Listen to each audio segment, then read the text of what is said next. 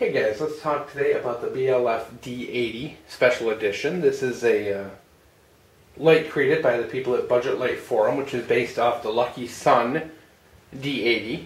And the special edition was made, and it's available for purchase now. The cool thing is this light is 28 bucks, but there's coupon codes out there where you can actually get this for like $22 shipped from Gearbest, who is pretty much the ones who put together this big group buy for the light. So what is this thing? It's a single 18650 light that uses an XML2 U2 LED, which is pretty much one of the brightest LEDs on the market. There's only maybe one or two others capable of doing better. It's on a board called a noctigon, and it's a copper board, and it has a direct thermal path, which makes it very good for handling heat at the higher lumens, which is good. That's always a good sign of quality when you use those good components. It has 5 modes, which are pretty much just straight, from high mode to low mode brightness, no strobes or flashy disco modes. And it's a very simple light, which is awesome. And we'll go over kind of head to toe. Of course, you have the stainless steel bezel, anti-reflective glass lens, real glass, smooth reflector in here, and you can see your XML2 there. You have anodized aluminum body with the nice cooling fins, some good checkering to it so it's not slippery, and the anodizing is actually really nice. It's really smooth and hasn't worn off at all on me. This light, one of the cool things about this light is it's actually kind of pocketable. It's got a nice big head, so it's a nice thrower, but at the same time you can fit this into a big pocket in your pants.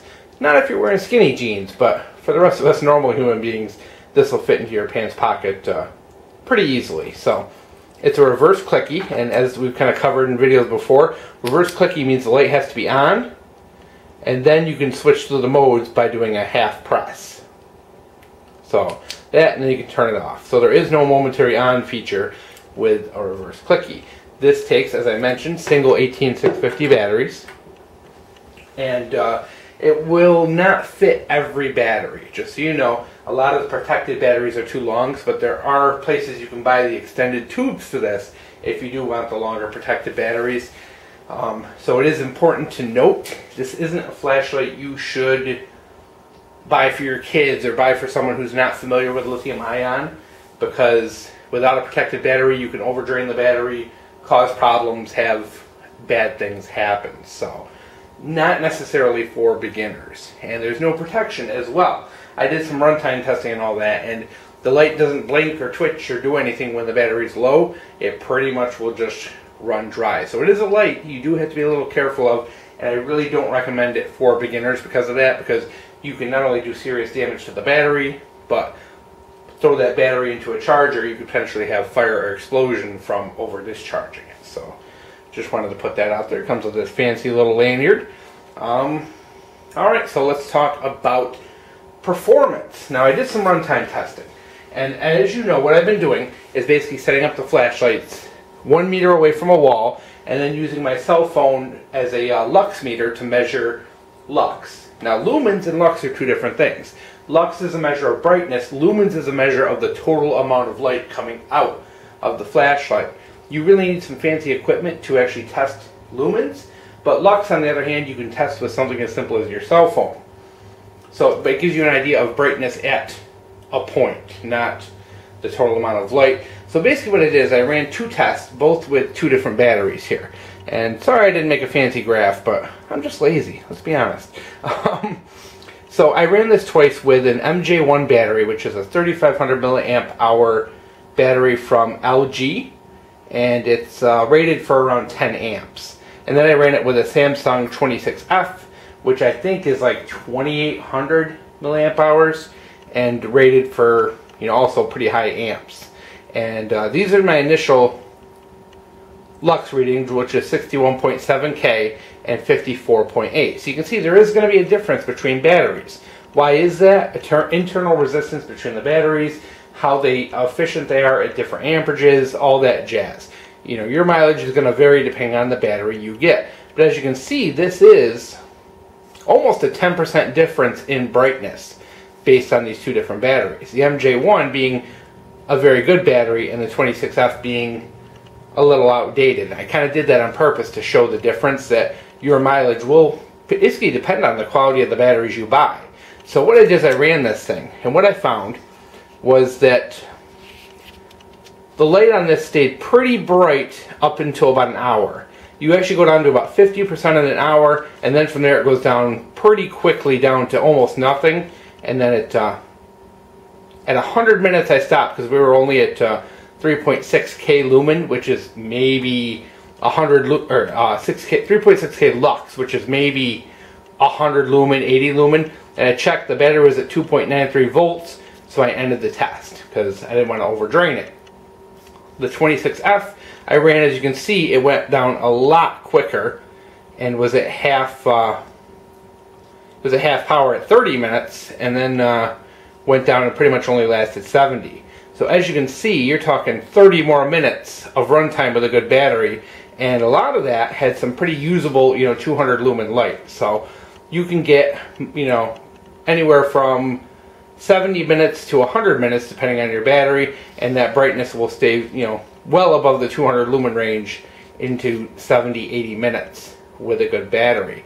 Now, I did do some testing and checked the amperage. I did tail cap reading, and what I found is on high mode this thing draws 2.25 amps. But once again, your mileage is going to vary based on the battery you choose, how your flashlight's set up, all that stuff. So, one thing also to note with this testing, because like I keep saying, your mileage may vary, I did do the tail cap mod on this. I did, and see my video for it, add a copper braid to the tail spring to reduce the resistance of that. That's a very long spring, and it's just plain straight steel. It's not coated, so we're getting rid of a lot of the resistance by doing that. So as you can see, this is just a laptop pull. This is actually a Samsung 28A I took out of a laptop, and it's a flat top, so we'll use those. It's got a we're going to open this up actually, since we're at the head.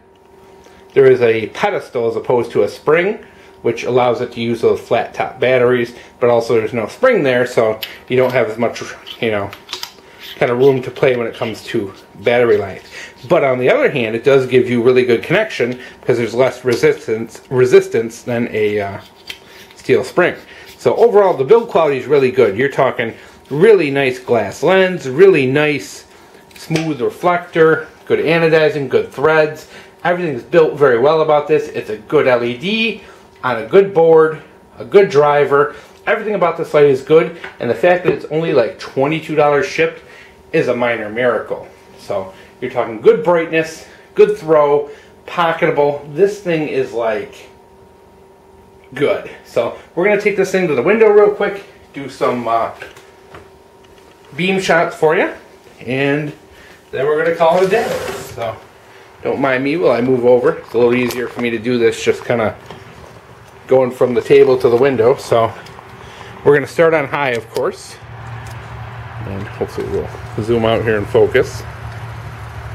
And you can see you have a very large area of spill, a very well defined area of spill. And see, we got a rainy night here and a very bright hot center spot, so it's a very nice beam pattern, and that's a result of having the larger head and the smooth reflector and the very deep reflector. So as you can see, we can easily see my fire pit back there, which is 56 yards as I measured it. And this, as I said, is the high mode. There's my garage. There's my kids' swing set. You can see the fence. See the trees back there. Overall, really nice. And we're going to cycle through the modes so you can see them. You can see that one there is just a little tiny dot. Really neat. Because if you're looking around, it's just that little tiny dot, and there's very little noticeable spill. Very good for being discreet. So there we are back on high. You can see very bright, very good throw to it. Really like that. I mean, if you're looking, for a good hunting light or something like that, see, there's my kid's ball out there in the yard. Really nice. So there's the modes again. Here's the next one down. This isn't much dimmer. I mean, the original is 1100. This is probably 800, 900. And you're getting down, you're probably like 600, probably like 400, maybe 300, probably 200. You're talking maybe 100 or so. Then this last mode. But yeah, pretty neat. All right. Sorry guys, the lanyard's in the way here, and I'm not doing a very good job switching between the modes. So yeah, just wanted to show you, this thing's got a really nice throw to it. Really nice beam profile, very clean, nice focus beam. Everything about this is quality. Hope you enjoyed.